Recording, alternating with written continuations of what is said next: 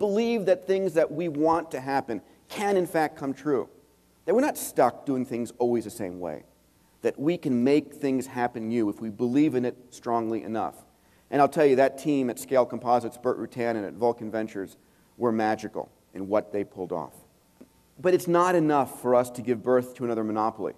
The key to opening up space and doing it economically is really having an industry, having lots of ships, lots of competition, bringing the price down, making different types of trips possible. And I'm so proud that we had 27 teams, dreamers, doers, who put their stake in the ground and registered for the competition from 6 different countries. To get an application from a team in Romania, literally out of the blue, was an amazing experience to see these college and graduate students building a private ship.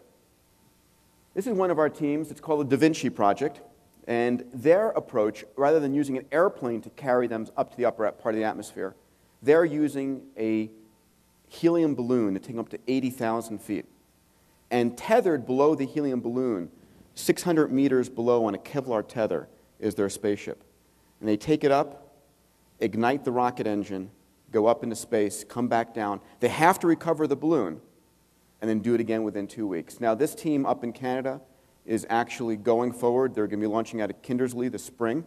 They were in competition with Burt Rutan, hoping to make the flight last October. When Burt went, they slowed down their approach. They started doing more testing. I'm very glad they were doing more testing. And they're hopefully going to go and become the first Canadian vehicle to go. Now, that brings up the point that space is something of this type, these kind of launches, that almost every country can do. And so why not have Brazilian and Greek and Turkish and astronauts from around the world? This is one of our teams in Dallas, Texas. This fellow, you may not know, but your kids probably know. John Carmack is the inventor of the video games Quake and Doom, when he made lots and lots of money and dedicated himself to going and building a spaceship that can carry us into space. Now, his approach is quite different. Unlike the other using a balloon or an airplane, he uses a vertical takeoff, vertical landing vehicle. And let's take a look what that looks like.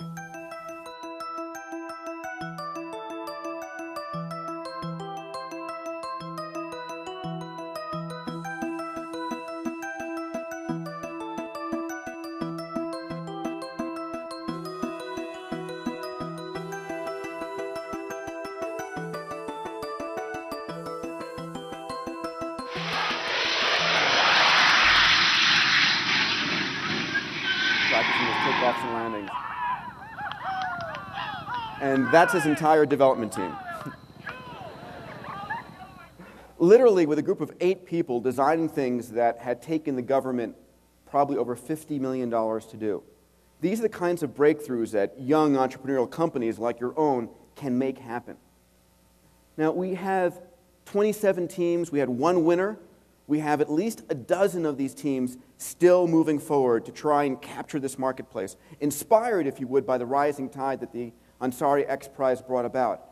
And to capture that attention, we have an annual event that we have just announced called the X Prize Cup.